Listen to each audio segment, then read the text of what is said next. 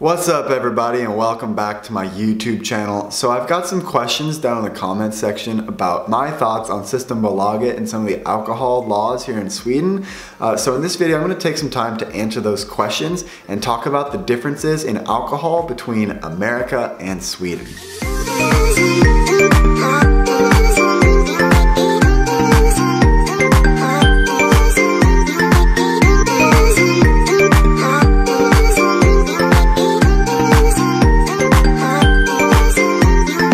Before I get started, I think it's really important to say that whichever country you live in, it's really important that you follow all laws related to alcohol, and also that if you do choose to consume alcohol, it's not really something that's especially healthy for you, especially if you drink it in large quantities. So always to think to consume it in moderation, or if you choose not to consume it at all, it's definitely probably going to benefit you in the long run. So just keep that in mind as I'm talking about alcohol in these next few points that I'm going to make. So let's start off with the basics. In America, it's pretty much standard across the board. You have to be 21 to purchase or consume alcohol, which is higher than most countries in the world. I know when I was very young, I lived in Germany for a year, and the drinking laws in Germany are much different. You can drink beer and wine at the age of 16, and you can't have hard liquor until the age of 18. But in America, it's pretty much 21 across the board. A long time ago, there were some states where you could drink at the age of 19, but I'm pretty sure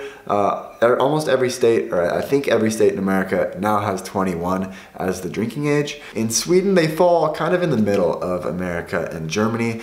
Their drinking laws, you can go out and purchase a beer at a restaurant at the age of 18 when you're supervised and you're out and about, so that's not a problem. But to purchase alcohol at the Systembolaget, you have to be 20 years of age. And basically, the Systembolaget, how it works is, in Sweden, you cannot purchase regular beer and wine at the grocery stores here. I'm pretty sure they have a limit that's right around 3%. I'm not sure what the exact percentage is, but any drink that contains more than that percentage of alcohol, they cannot sell at regular grocery stores here in Sweden. So if you want to drink regular beer, which is usually 5% or higher, you've got to go to Systembolaget, the special state-controlled liquor store, and able to purchase that. So basically, it's a system that has a lot of pros and cons. Some positive things about Systembolaget are they are able to regulate and make sure that minors aren't able to purchase the alcohol much better than in America.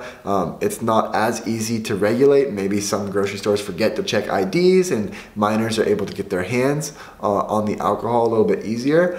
So that is one positive with the system. They're able to better enforce the legal drinking laws here in Sweden, because pretty much all alcohol goes through them. And also there are some benefits to Systembolaget. They are able to regulate and look into the alcohol that they're selling to the Swedish citizens here. They pretty much do a lot of research and make sure that they have a nice variety of things that they're selling, but also it's really well regulated. So like in America, at college parties and things, people would buy these plastic bottle vodkas that were just absolutely terrible. It tasted like gasoline. Here, whatever you buy at Systembolaget is going to have a certain level of quality. I think even when you buy the really cheap wines and beers, they still taste much better than the absolutely cheap alcohol in America that some people opt to buy. So that is one positive, that Systembolaget is able to regulate things and make sure that they're only selling quality alcohol. But at the same time, the alcohol at Systembolaget is much more expensive than if I were to go and buy alcohol in the States. It does vary from state to state. In some states, you cannot buy alcohol in a grocery store, and they do have state-run liquor stores. And in other states, you can buy alcohol in the grocery store. So alcohol is something that's regulated differently depending on what state you're in. And that also goes for prices in America. For example, the liquor prices in the state of Washington, where I live, are much higher than some other states that are in the surrounding area, like Idaho and Oregon. They're generally cheaper, but you do have to purchase alcohol in liquor stores in Idaho and Oregon, versus in Washington, you can buy it in a grocery store.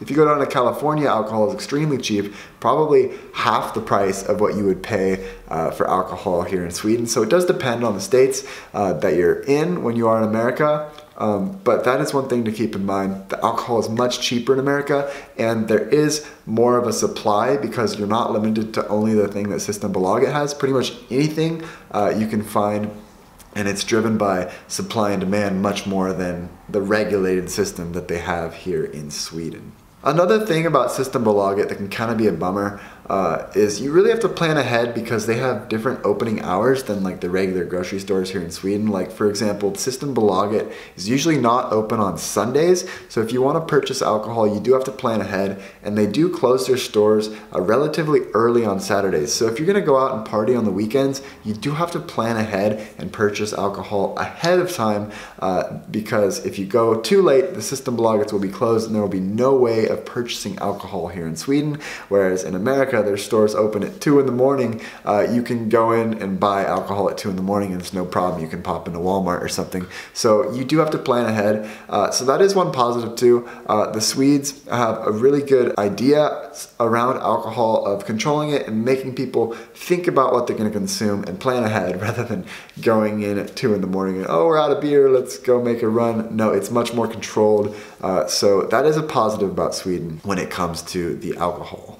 Another thing I want to touch on in this video are the laws surrounding drinking and driving. Now, it is worth noting that in Sweden there is much better public transportation, so it's easier to get where you need to go without having to drive. Now, in America, the alcohol limit, the legal limit for driving is 0.08. So in most cases, if you're a decently sized person, you can have a drink or two at a party and still be legally allowed to drive. So it's a little bit of a different culture in Sweden because the alcohol laws are at 0.02 in order to drive. So if you have one drink here in Sweden, you'll probably be over the legal limit, and they take drinking and driving extremely seriously here in Sweden. And I think the people that live here in Sweden do abide by those laws much more. Like people, if they know that they have to drive home, they will pretty much decide not to drink at all in most cases. And if they do want to drink and they don't have a ride home or a way of getting home, a lot of times they will spend the night or something. So they're much more responsible when it comes to drinking and driving, which I think is a really, really good thing, because I knew some people in America that ended up dying or getting seriously hurt because they were involved in drinking and driving accidents, which is really, really sad. And the Swedes take this issue extremely seriously. If you drink, do not get behind the wheel of a vehicle, because you're not only putting yourself in danger, but you're putting other people's lives in danger. So it's not a good thing at all. So it's really, really nice that the Swedes take drinking and driving very seriously, and I think that's one thing that America should take a bit more seriously. They've tried to crack down on it more in recent years, but 0.08 is such a high level that people don't necessarily know the limits a lot of times, and they'll think they had 2 or 3 drinks, oh, I can drive home. It's really not safe to do that. So if you're gonna go out and drink in America, it's important to have a designated driver, and so I think that is something that is just a little bit different because their level is 4 times higher of what the level is here in Sweden. So those are 3 ways that the alcohol cultures are different between America and Sweden. Now, I don't think there is one right way and one wrong way of doing it. There are benefits to both sides.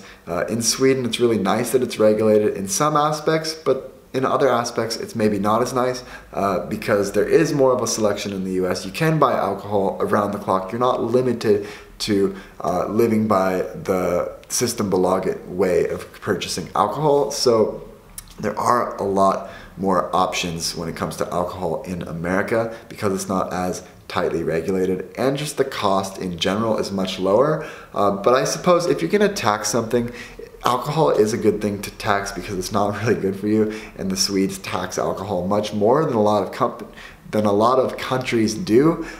So it does encourage people to drink less, which I think is good overall. So those are my thoughts on the alcohol cultures in America versus Sweden. But yeah, I'm interested to see what you guys think about this topic, especially those of you who live in Sweden, because the cultures are very, very different surrounding alcohol. So I'm interested to see what you guys think of Systembolaget, because I've heard a lot of good things and a lot of people that don't necessarily like it. Some people think that it's really good, they've got good quality, they can regulate it, and some people wish that they had some more options and freedom when it comes to alcohol. So I want to defer to you guys, and I'm really, really curious to see what you guys say in the comment section below. But with that, I'm going to wrap this video up. But stay tuned for future videos because I've got a ton more content coming out between the differences of America and Sweden. So stay tuned for future videos. And if you're not subscribed yet, hit that subscribe button so that you can follow along my adventures and stories as I talk about the difference in cultures between America and Sweden. So with that, guys, thanks so much for watching, and I will see you in the next video.